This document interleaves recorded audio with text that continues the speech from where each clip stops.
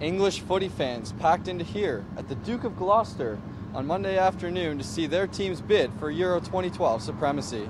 Who do you think is going to win today? What do you think the score is going to be?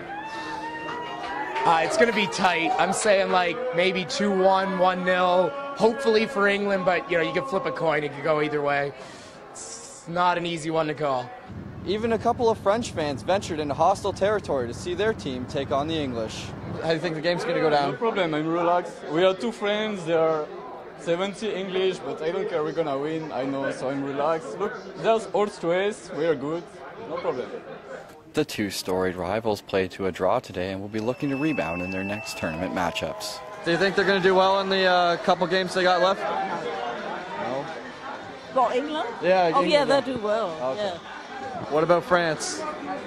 No, they won't.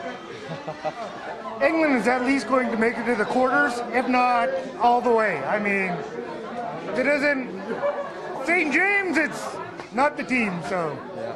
All right, we have Dean here that thinks England is going to make it all the way. We'll see just what happens in the rest of the Euro 2012 tournament. England! For the Toronto Sun, I'm Adam Frotz.